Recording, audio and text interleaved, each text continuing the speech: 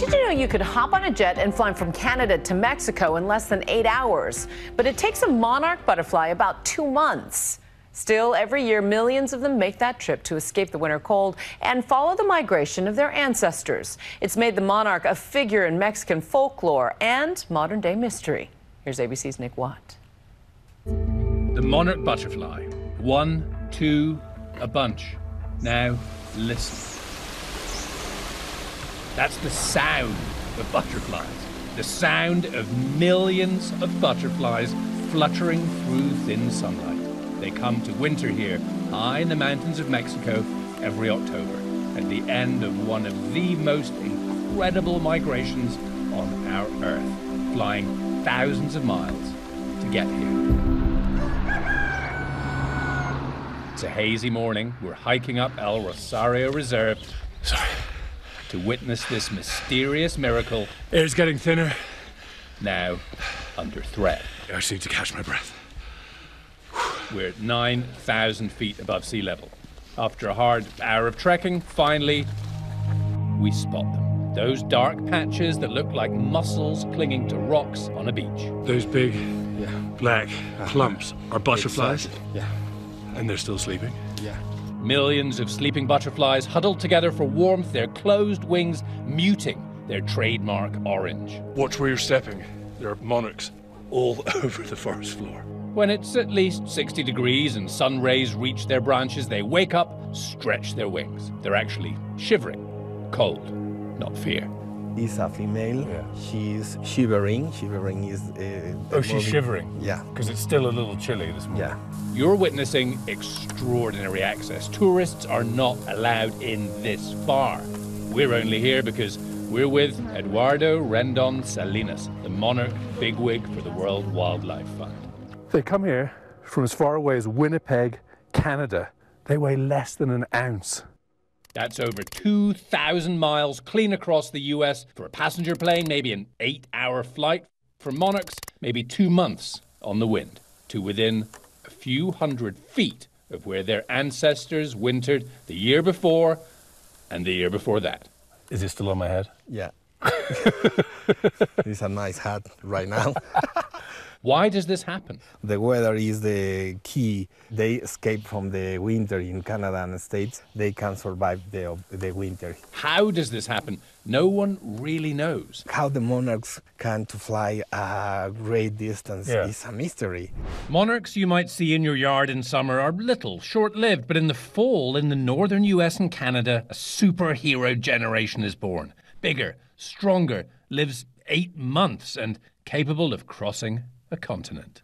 That's my hand, a sense of scale. Yes. Once a year, this freak generation is born that makes this migration. Exactly. Locals have long known the butterflies arrive late October, just before the Day of the Dead. Legend has it they're the spirits of the departed. The pre-Hispanic cultures know the monarchs. So we're talking at least 500 years, but it wasn't until 1975 that scientists proved they came from so far away.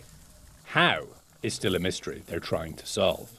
Kansas-based Monarch Watch mobilizes volunteers along the migration route to tag the insects as they head south. They estimate about 80,000 got tagged in 2017, of which only 1% will be recovered. Look, they find a tag, yeah. Against the odds, we found one, called it into HQ. Number is XUT121. The very next morning, we Skyped with Pam Bird, a tagger in Leakey, Texas, 700 miles away. Hello, Pam. I'm Nick, and this is Eduardo. Nice to meet you, Pam. Very nice to meet you both. We found one of your butterflies. No, I can't believe this. I feel like I won the lottery. Thank you for your job, because it's very, very important this data. Thank you for your participation on your end as well. It's just magic that we can work together like this. Another slice of magic, monarchs drinking from a stream. This is where tourists mingle with them. I mean, this is amazing. It's beautiful out here. No, I feel like I'm in heaven. Just being out here and seeing these things is just, it's cool, you know, you're one with them. 1996 was the year with the largest number of monarchs wintering here, covering 44 acres of forest. And this is the biggest colony of monarchs in the world. In the world, yes. This is the most important spot of monarchs right now. In 2013, monarchs covered less than 2 acres, the lowest area in recorded history. Experts say it's partially due to climate change, more hurricanes on the migration route, and a freak snowstorm here in 2016 that killed millions. Illegal logging is also a problem. Enter Eduardo. Big hat, big smile, big ideas. He and the WWF rallied the locals, teaching them that preserving the monarchs could be more profitable and rewarding. Tourism is booming. They're growing trees to reforest and mushrooms to sell. The problem for the monarchs is now largely in the US. Herbicides killing milkweed plants along the migration routes. Monarchs will only lay their eggs on milkweed. If you live on those routes, you can make a difference. Just by planting some milkweed. Yeah, exactly. Not only the government, the people. Now, are you going to go home and plant milkweed in your yard so that we've these got- things survive? We have lots of milkweed in our Lots of yard. milk. We'll just got it stop anyway. pulling it up. Back in the forest, Eduardo is blowing on a monarch to warm her up. I give him. Yeah. Well done. Yeah, You saved one. one. I'm trying to save millions of them. I'm Nick Watt for Nightline in Michoacan, Mexico. Hi everyone, George Stephanopoulos here. Thanks for checking out the ABC News YouTube channel. If you'd like to get more videos, show highlights, and watch live event coverage, click on the right over here to subscribe to our channel, and don't forget to download the ABC News app for breaking news alerts. Thanks for watching.